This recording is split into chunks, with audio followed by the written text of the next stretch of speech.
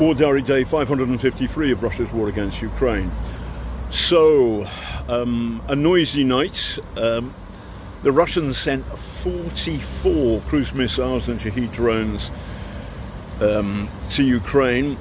The Ukrainians shot 43 out of the sky. One got through and killed 2 people in Kyiv, roughly 2.5 miles, 15 minutes by car from where I'm standing right now. I'm standing in the park for intellectuals. I always feel a fraud here.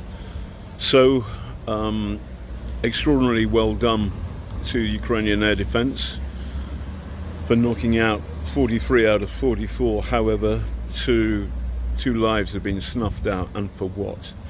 But in a sense, the bigger news is that the Ukrainians fired drones at 6 different cities in Russia. They knocked out a microelectronic factory in one place, and in Pskov, in the northwest of Russia, close to the Estonian border. I've been there, I think in 2005.